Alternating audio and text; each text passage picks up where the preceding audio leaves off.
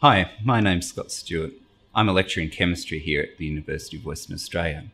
Chemistry is known as the central science and will undoubtedly play a critical role in solving mankind's big problems: the provision of energy, clean water, and food for the world's growing population, sustainable production of the materials essential for modern life, understanding and adjusting to climate change, the preservation of biological diversity, and the discovery of new medicines to extend and improve the quality of life. There are chemistry-related jobs in diverse areas. In Western Australia, the mining industry is obviously a big employer of chemistry graduates.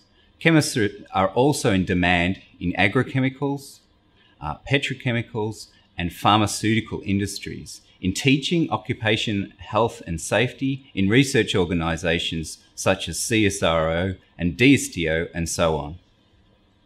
The diversity of chemistry means that there are opportunities for students to tailor their major to suit their interests. Fundamental knowledge essential to all practicing chemists is covered in 5 core units: 2 at first year level, 1 at second year level, and 2 at third year level.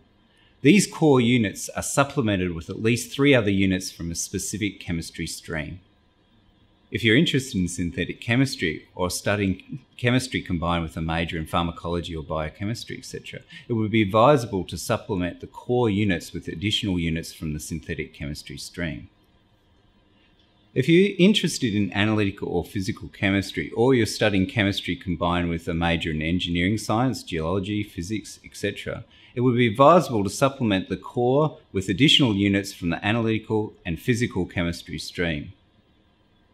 You should expect an average of 4 to 5 contact hours per week for each chemistry unit, and we recommend you spend a similar amount of time studying outside of class. The contact hours will include lectures, lab classes, and occasionally tutorials. Students completing a major in chemistry must study the core units and additional units that constitute one of the streams. But of course, if you really like synthetic and physical and analytical chemistry, it's possible to study both. And now I'd like to hand you over to my colleague Matthew Piggott. In the first year of your chemistry major, you will undertake 2 core units: Chemistry Properties and Energetics, and Chemistry Structure and Reactivity.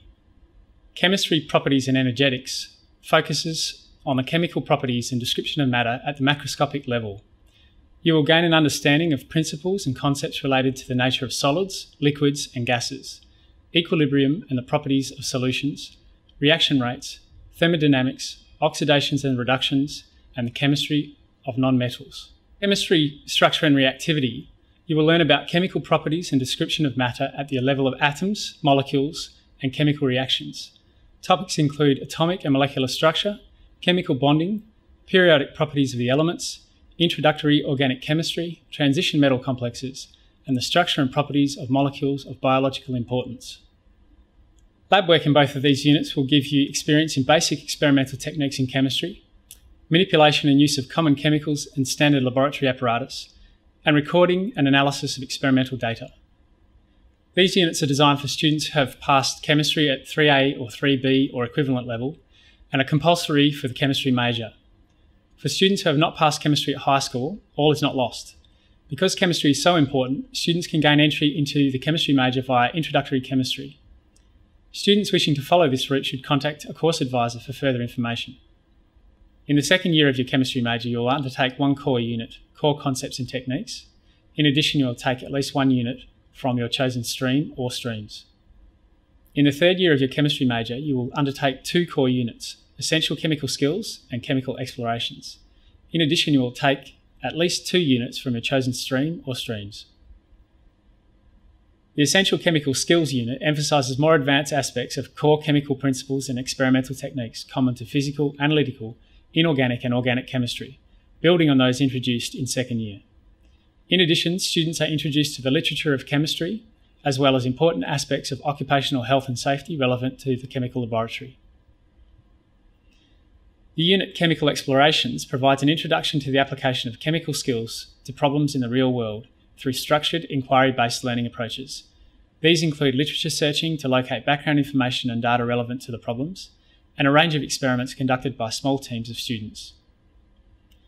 As I mentioned earlier, in your second and third year, in addition to the core units, you'll be required to take an extra 3 units. The choice of units will depend on which stream you are interested in. For the synthetic stream, the 3 additional units cover advanced aspects of chemical synthesis and reaction mechanisms, applied chemistry such as catalysis and polymers, natural products, and biological chemistry.